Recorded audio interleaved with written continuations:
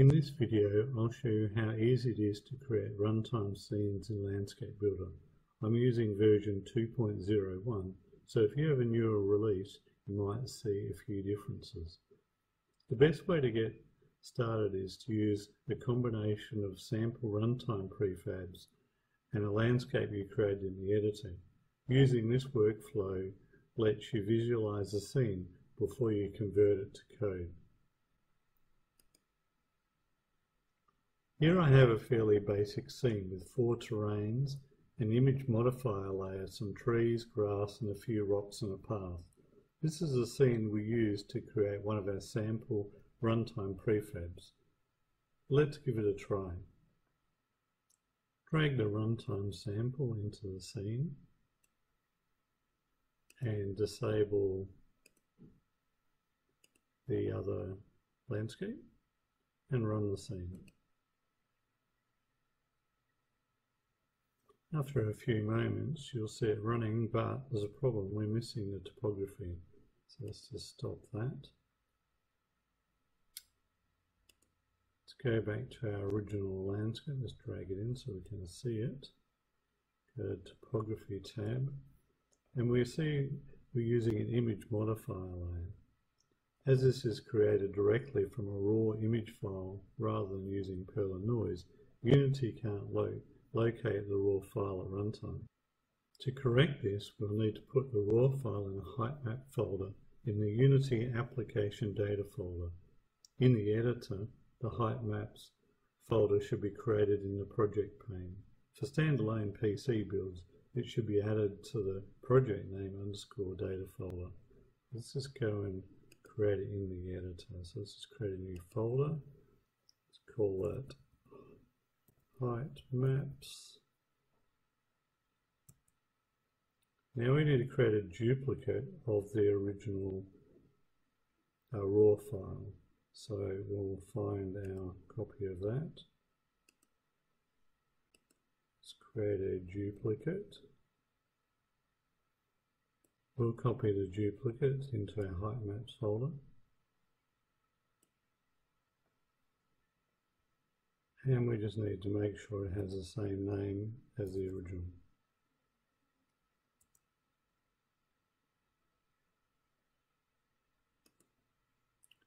Now let's try that again.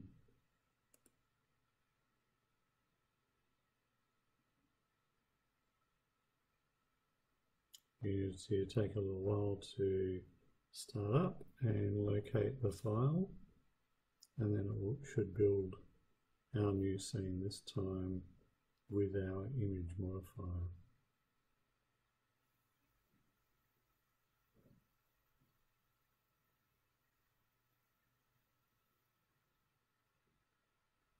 Let's now edit the original landscape. Let's go to our Groups tab. Now I've built a little village here, so I'm just going to put it to the top of the list. And this is one I've built earlier. So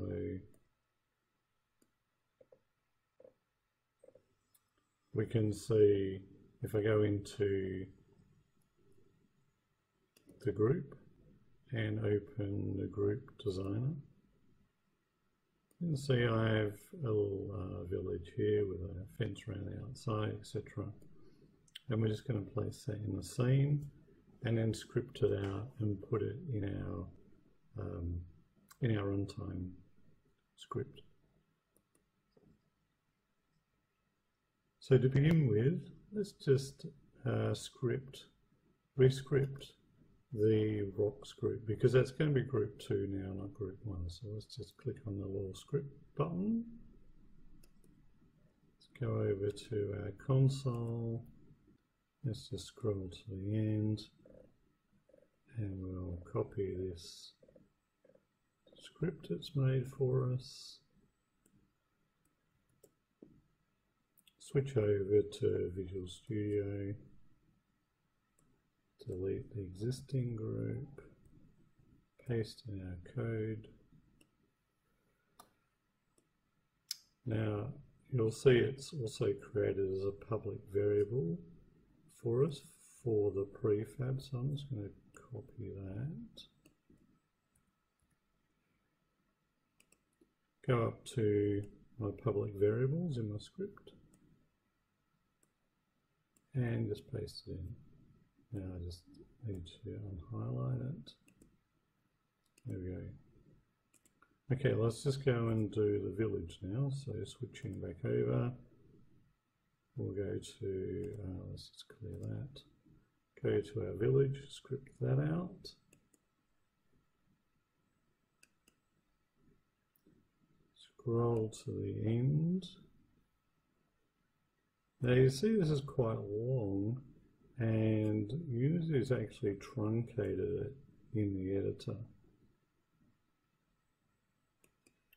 If this happens to you, you'll need to open the editor log, and we can get to that from the top of the console here. We'll say open error log, editor log, and we'll scroll to the end of the editor log, just near the end. We'll say end of segment, and we can scroll up again and grab our code. You can see Landscape Builder saves you an awful lot of scripting by writing the script for you. Okay, so let's again, we'll just copy that bit of code.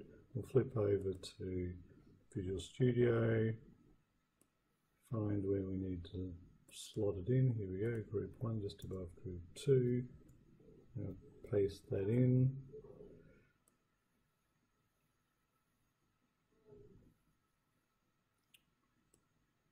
Okay, again, there's our public variables, so let's just copy those, clean up this, we don't need it. Scroll up to our public variable section and paste those in, uncomment them, there we go. So now we can just save our script and flip back over to Unity.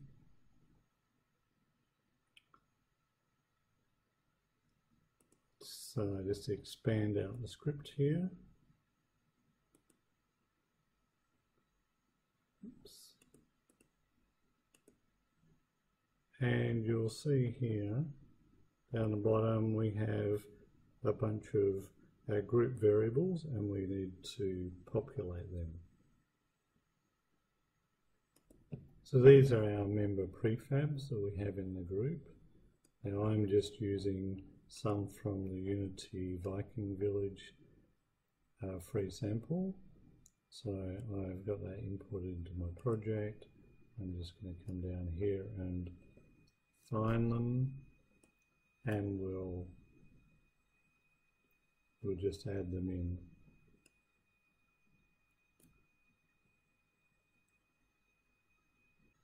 Okay, so we should now be able to run our scene.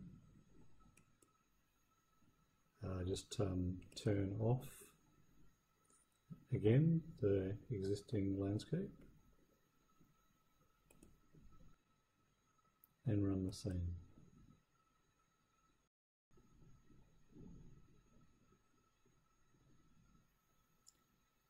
If you have any questions, you can post them in our Unity forum. Thank you for watching.